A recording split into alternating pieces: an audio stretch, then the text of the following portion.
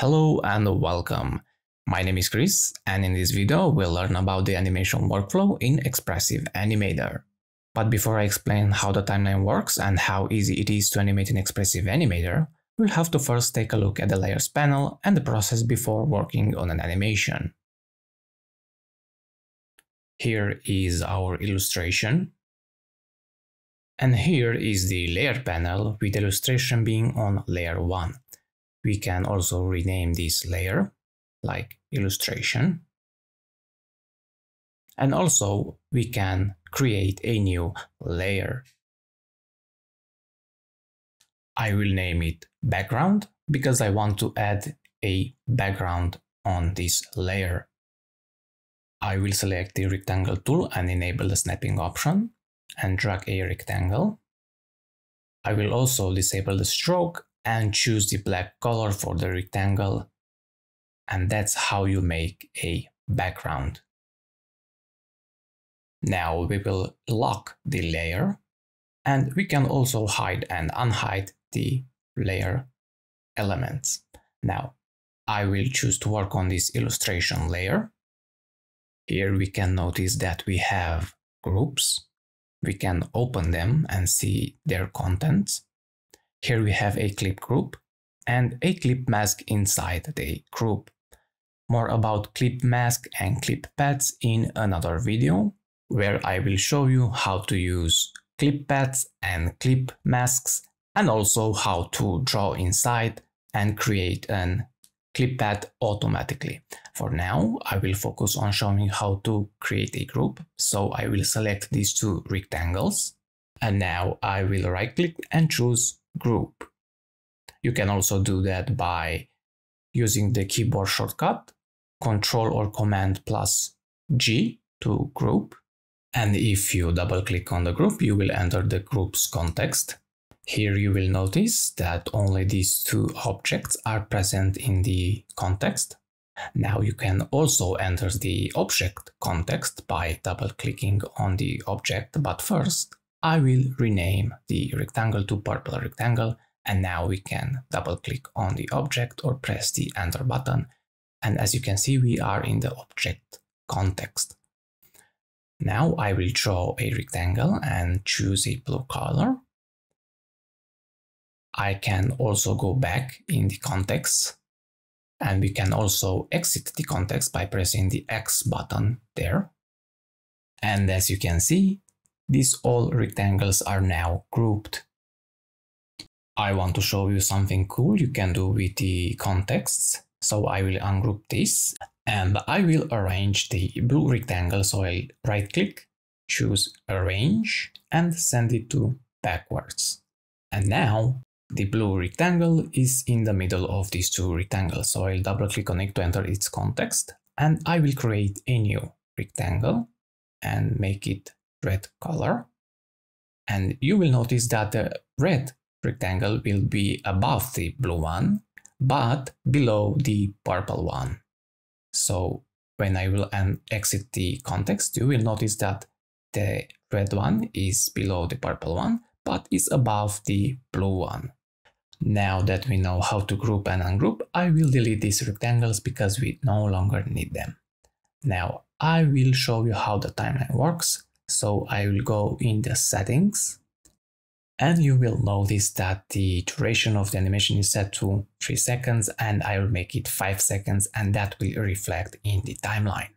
Here we can set the FPS, so for example 24 FPS will reflect in the timeline, but I will go with the 60 FPS for this example.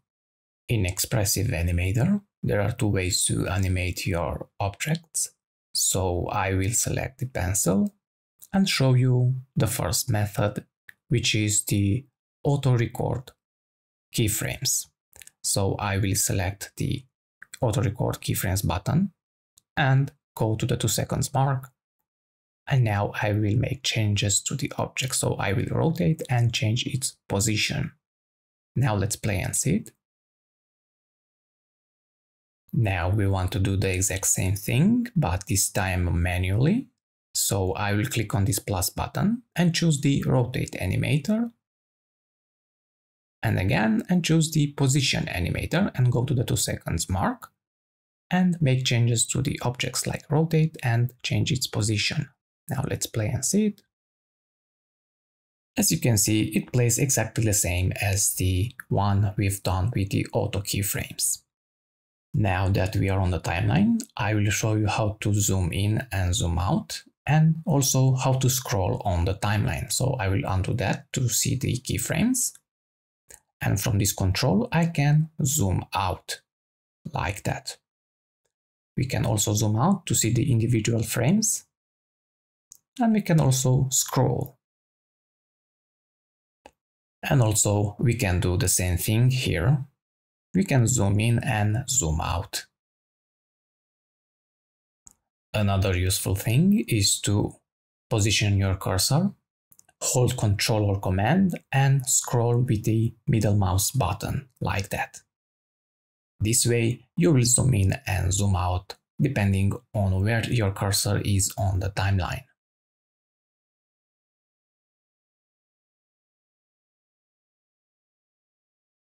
Before I move on to the keyframes, I want to show you how to set your work area.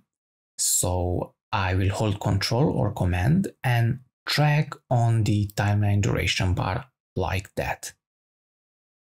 And you will notice that the playhead will go only in that work area. Let's play it again. Of course, it will repeat in the same area. So now we will move on to the keyframes, but before that, I will disable the work area, and to do that, we'll hold Ctrl or Command and click on the timeline duration bar like that. Now, let's go here and let's play with the keyframes. First off, let's play the animation first. Okay, now if we select the keyframes and right-click on them, we can choose to reverse them. Like that, I will play it. Now the animation plays in reverse.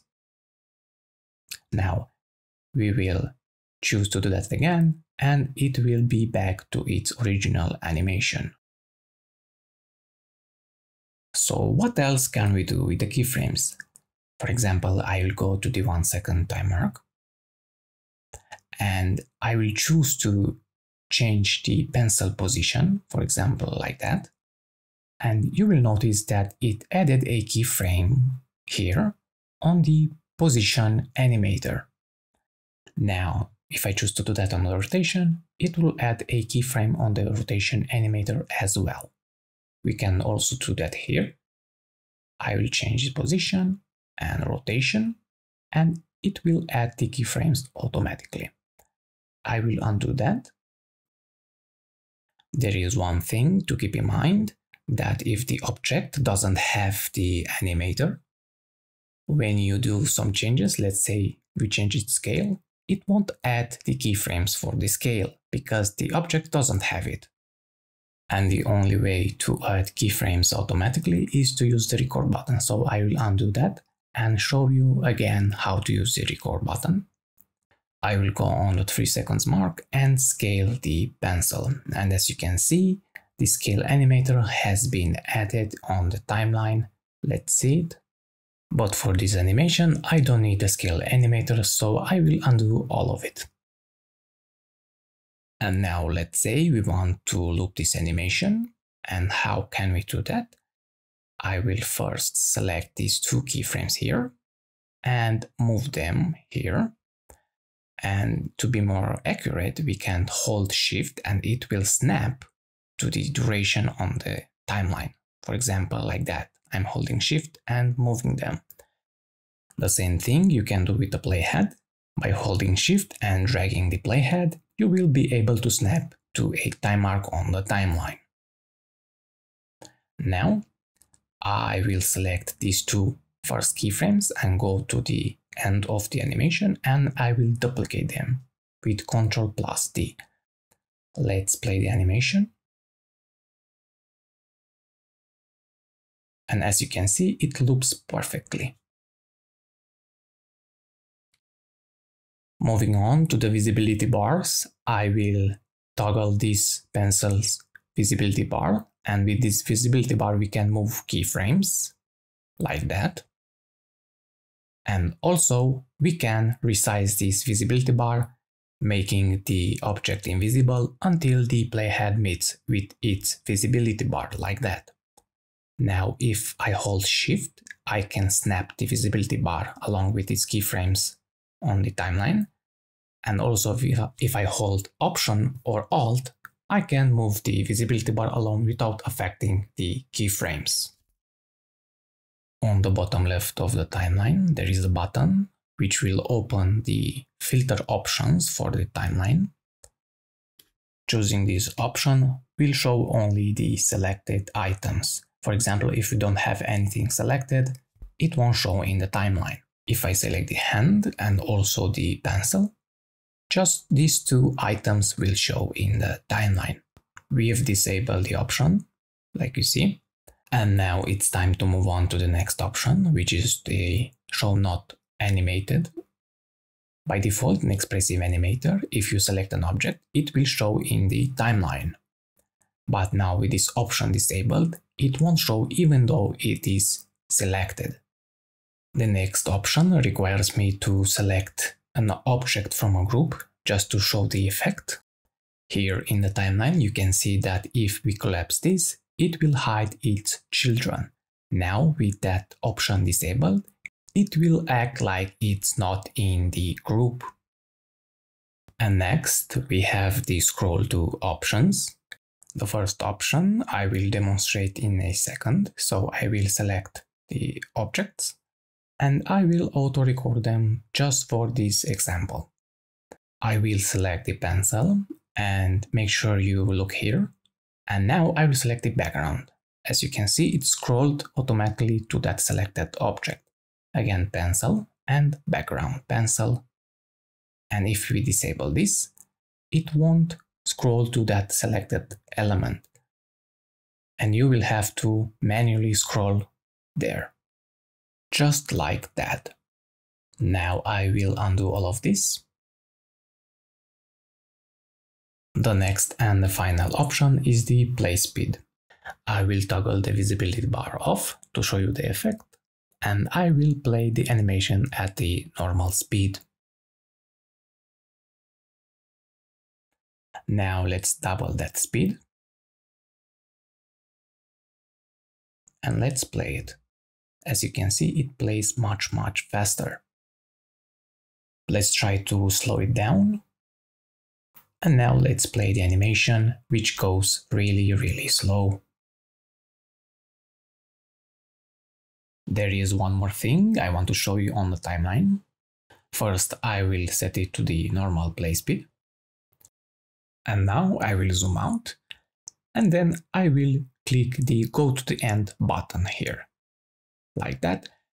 In Expressive Animator, like in other animation software, when you go with the playhead to the end, you will notice that it doesn't go exactly to the last frame. That's because the last frame is not visible. So in order to make a perfect loop, you have to be on the last frame. And to do that, you can hold Ctrl or Command and click this Go to the End button. Just like that. Again, hold Ctrl or Command and click on the button to go to the last frame. That's it for this tutorial. If you learned something, consider liking the video, subscribe and share it with your friends and coworkers. See you in the next video.